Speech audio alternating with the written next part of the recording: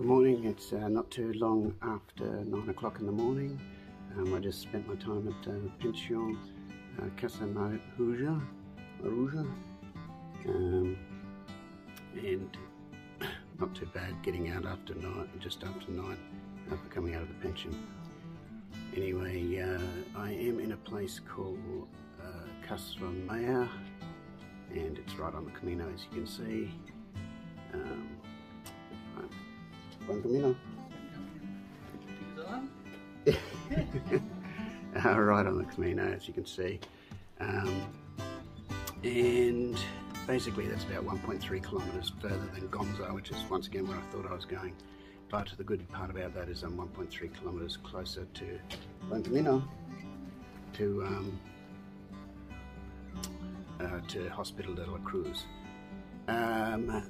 I still have about a 30k day today, so it's going to be a big one. I won't rabbit on too much. I'll get on with it, especially when it looks like I'm going to pass 1 million people now.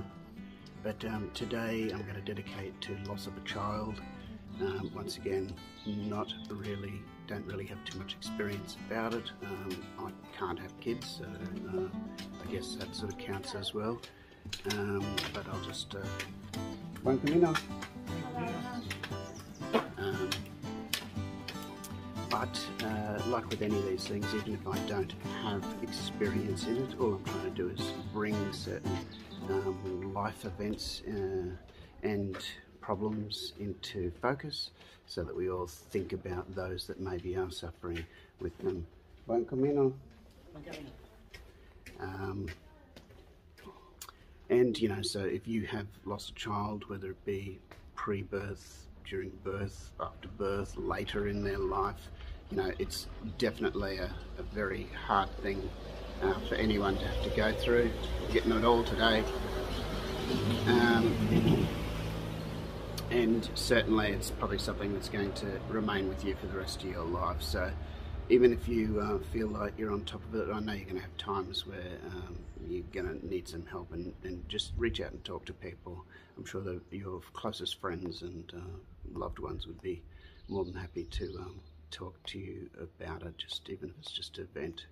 And if you know of someone who's lost a child, then same thing, just keep an eye on them. Every now and again, just ask them how they're going, because this is something, they may look like they're coping well, but it's something that's probably going to be with them for the rest of their life.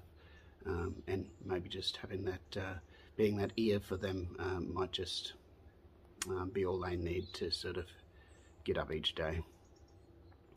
Anyway, that's enough about me and the little morning session, the daily snippet. I'm going to get on the road. 30 kilometres to Malid is where I'm going today. I've already got accommodation booked, so there's an incentive to get there. Out. Bye-bye.